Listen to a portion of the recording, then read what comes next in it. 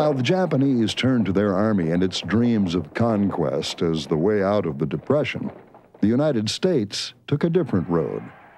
In 1932, as the economy hit rock bottom, America elected Franklin D. Roosevelt president. First of all, let me assert my firm belief that the only thing we have to fear is fear itself. This nation is asking for action, and action now. FDR acted swiftly. He would spend the country out of the Depression. New public works projects sprang up all over the country, from hydroelectric plants and dams to new national park facilities and scenic retreats.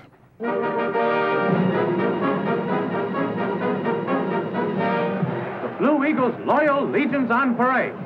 Soldier and sailor, millionaire and office boy, society matron and shop girl, elbow to elbow in the NRA Army. While FDR's new programs offered hope, Americans turned inward as they struggled to make ends meet and avoid the breadlines. The outside world held little interest. Americans couldn't care less about Japan's imperial ambitions when the threat of destitution hung over millions of their countrymen. The issue that is first and foremost in the minds of Americans, the Depression. It's what Congress is focused on, and the idea that you might want to put some of the additional, very minimal resources to the Pacific is just not acceptable at that time. This isolationist impulse was nothing new. The end of World War I saw America become increasingly disillusioned with international affairs. Believing they had gone to war in 1917 to end the old ways of conquest and tyranny, the sanctions imposed on the Central Powers at Versailles in 1919 instead brought political instability, poverty, and despair to millions.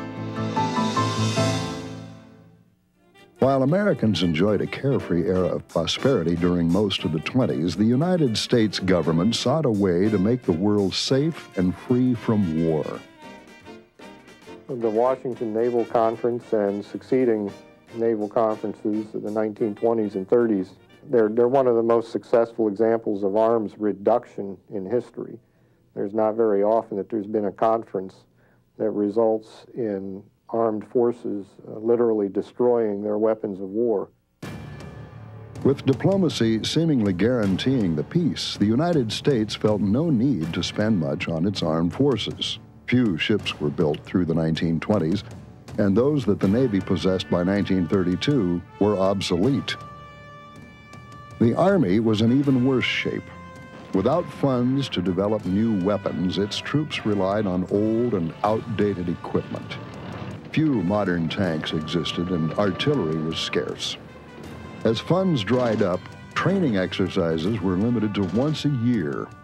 Combat-ready units were few and far between. The Army Air Corps, as one future World War II ace would write, was less a military organization and more a gentleman's flying club. Pilots averaged only a few hours flying time a week, and combat tactics were limited to classroom discussions. The country didn't care that its military languished. In fact, many Americans had all they could do just to survive. Times were hard at that time. Jobs were hard to get. If you did work, farm work, probably 25 cents an hour. And if you got a meal with it, you was fortunate. To those who had managed to find a job, the military appeared to be the last refuge for those men who could not find any other work. The local population didn't look too favorably on the military. It was at the end of the Depression years. A lot of people were in the Army, so they could have 3 meals a day, be fed, clothed, and have medical and dental services, and be paid besides. In the 30s, the cash-strapped American Navy lured young men with the promise of adventure and romance on distant shores. Join the Navy and see the world became the recruiting slogan of the day.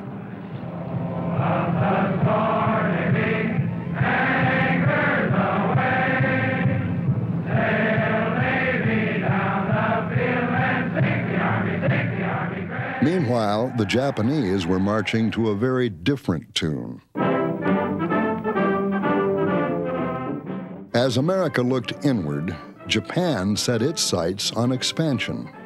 Faced with many of the same problems that beset the United States, the reactionaries in the Imperial Army took action on their own.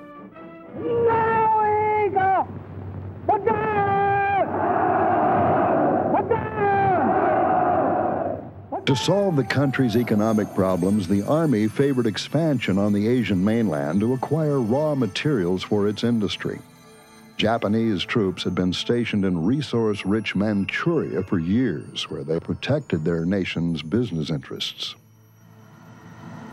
In September of 1931, a group of Imperial Army reactionaries planted a bomb on a Japanese-owned railroad line in Manchuria. When the bomb exploded, the Army blamed the Chinese and used this as an excuse to conquer all of Manchuria.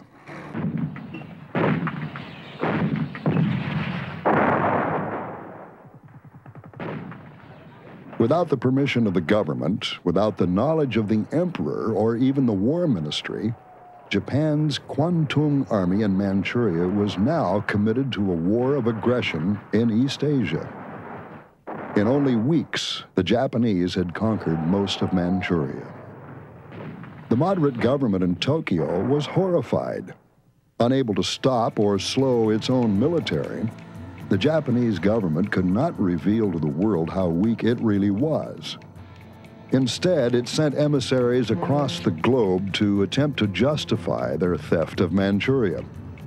Tokyo dispatched Yosuke Matsuoka, an American-educated graduate of the University of Oregon, to the United States, hoping his familiarity with America would help settle things with Washington.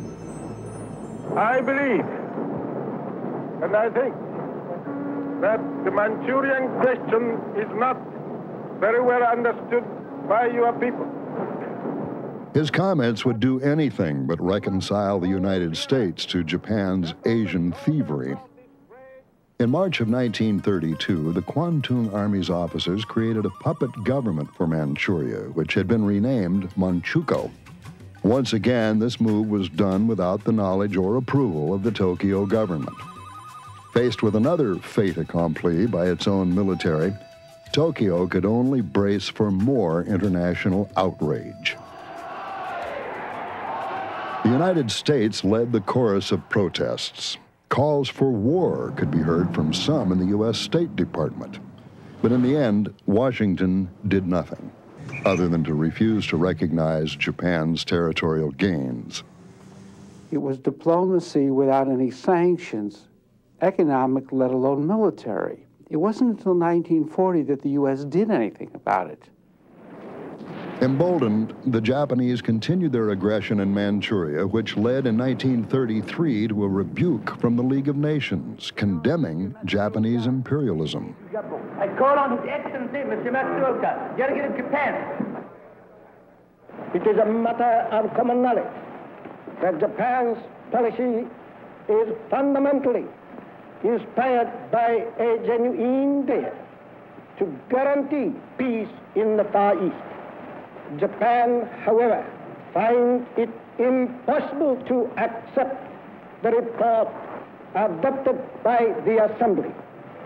After delivering a terse rebuttal to the League's report, Matsuoka, Japan's lead emissary to the League, withdrew the Japanese delegation. The world now understood the threat an aggressive and militaristic Japan presented. President Roosevelt was alarmed by the events in Asia, but in a country preoccupied by the Depression, few of his countrymen shared his concern.